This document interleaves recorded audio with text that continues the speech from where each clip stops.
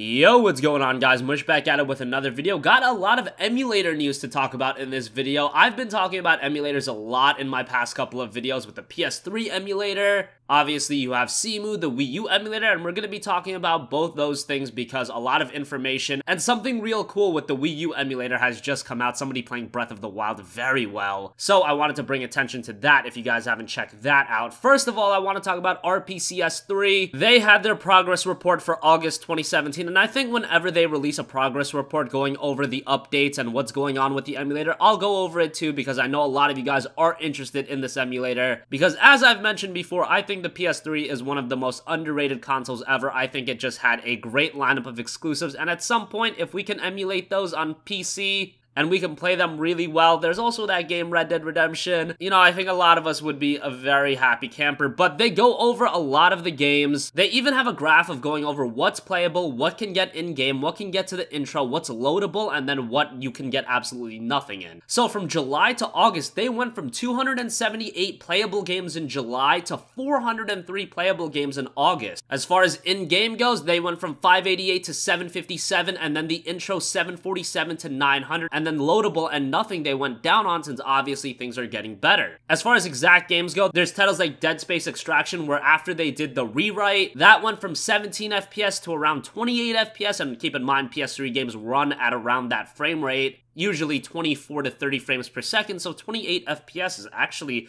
very comparable to what you're going to get on the PS3. We know that Persona 5 has been running well, Catherine has been running well, Devil May Cry from the HD collection, that's been running well, Dragon's Crown, which is a really good PS3 exclusive, I believe it's on the Vita too, and then the Metal Gear Solid games from the HD collection, those are running well. Ni no Kuni is a lot better, that's one of the best JRPGs ever, and that's running really well on the emulator, as is Nier Replicant. The only issue with Nier Replicant is that it's nearly playable, however there are a lot of crashes, but that's been getting fixed over the last few months. Red Dead Redemption, once again, it saw improvements to overall graphics and performance. It's a bit hard to quantify. Some areas of the game are still unchanged and others run a bit faster. Graphics are looking good, however grass and trees are a bit broken, but overall lighting, shadows, and characters seem to be getting better, and obviously Red Dead Redemption is one of the main games people want to play. If it's through emulation, I think at this point you're gonna just take what you can get. Shadow of the Colossus HD is a big one because if you guys are familiar with the PS2 emulator, Shadow of the Colossus is one of the harder games to run on that emulator. Even on my PC,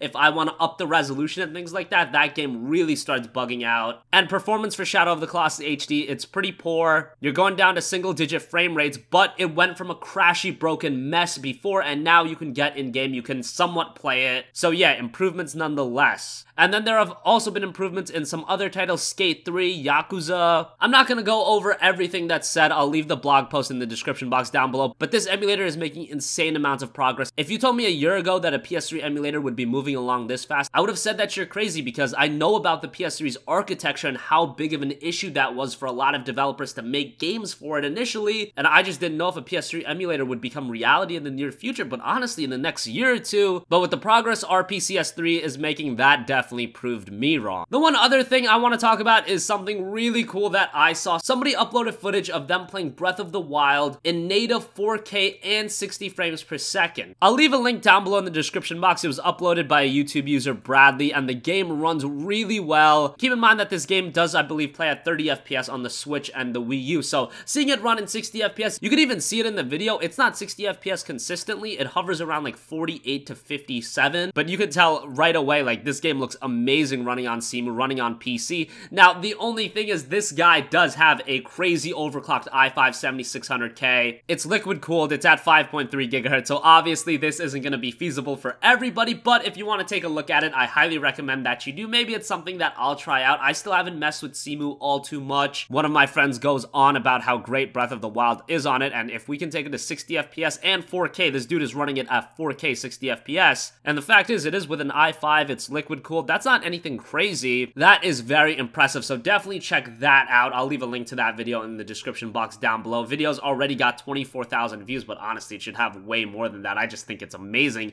how this game is running on PC. So that's gonna wrap up this video, guys. As always, thanks for watching. If you have a request for a future video, you can leave that in the comment section down below. Let me know your thoughts as well, what you think about RPCS3, as well as this Zelda video, which I think just looks absolutely amazing. I definitely gotta try this out soon. Let me know if you've tried tried Breath of the Wild on PC and how it runs on your rig, if you can also list your specifications, that'll help quite a bit. And that's gonna wrap up this video. Like I said, thanks for watching, and I will catch you guys in the next one. Peace out.